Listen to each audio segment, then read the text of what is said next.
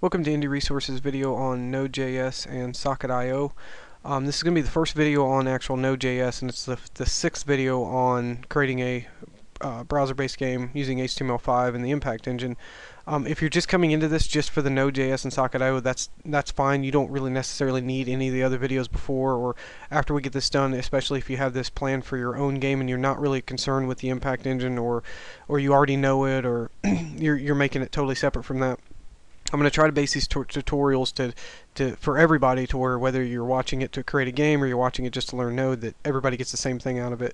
So the first thing we want to do, and this is where I had the most problem, because if you've messed with Node and you've messed with sockets, you know there's very little documentation. The documentation that's out there is not that great.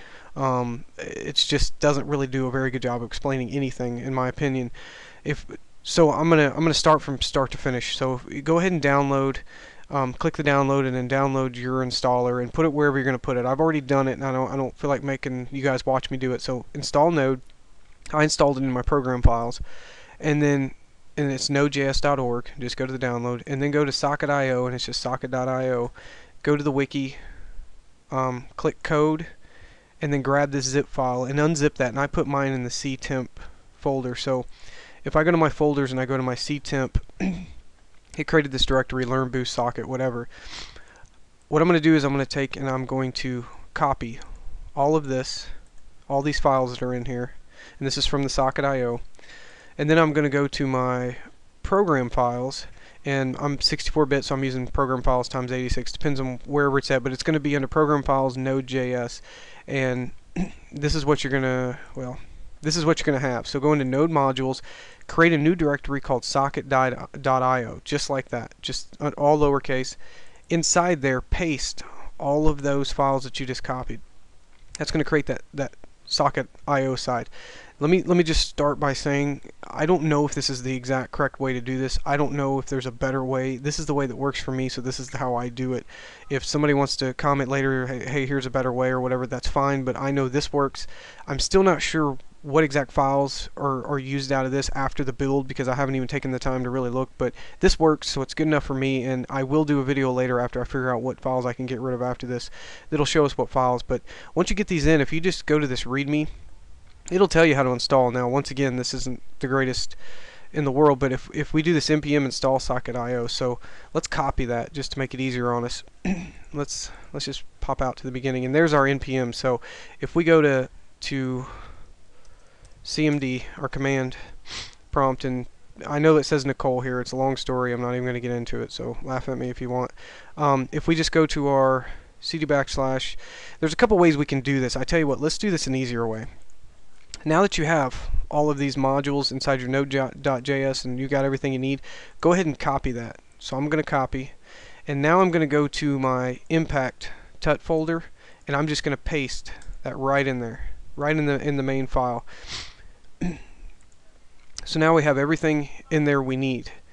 Now we still need to run this npm, so let's go to cd backslash it's under wamp slash www slash impact tut, and now we can run that line. So if we paste that, which it didn't paste, so let me open that back up again. Oh, that's because I already copied. So let me go back in here and let me just copy that again, and you can see it as soon as I pasted it, it took off, and so now it's building it, it's getting everything it needs, and it's creating everything we need to make this work, and that's pretty much what it did. So if we go back out, that's pretty much it. We're installed, we're ready to go. And to test it first, let's make a and I've already created one, and I'm going to show you guys what's in it. If we go back to our, let's go back to our program. Let me go back to my temp folder. Oh, I'm there right now. And I'm going to put this in the source, but if you just want to create it, just create a new file and call it server.bat, or you can call it whatever you want. Make sure you call it a .bat, and then open it up. Just go to edit and just put put your directory. Mine's under c wamp www impact tut slash, and then put node and then app.js. And what that's going to do, and I'm going to show you what's an app.js. Basically, that makes Node run this JavaScript file that I've created, that we're going to create. And I'm going to go ahead and grab that. And once again, this is going to be in the source too.